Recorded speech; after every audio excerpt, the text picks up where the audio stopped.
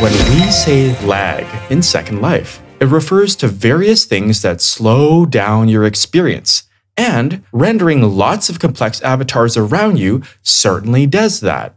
That's why we've introduced avatar rendering complexity tools so you can be aware of and adapt to the performance impact other avatars have on you and vice versa. Let's have a look.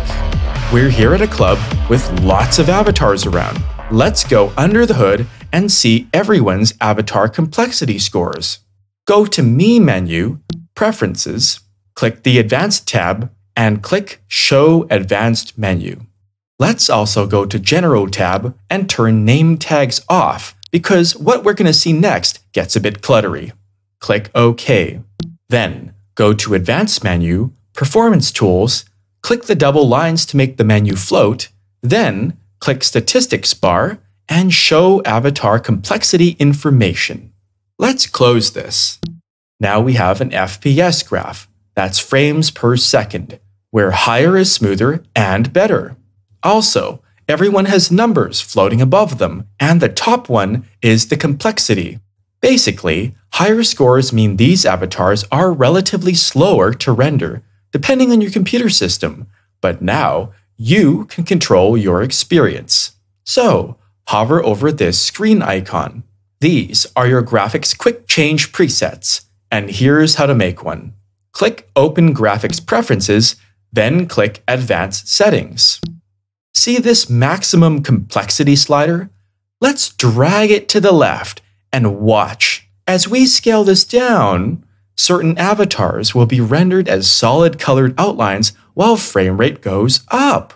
Now, obviously, you'll want to find a balance that feels right for you and doesn't look too weird depending on the circumstances, whether you're socializing, creating, or exploring. And the cool thing is, you can save this and all the nitty-gritty graphics preferences as a quick change preset.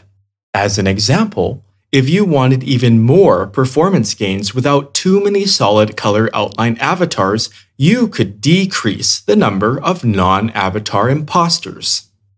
Click OK, then click Save Settings as a preset.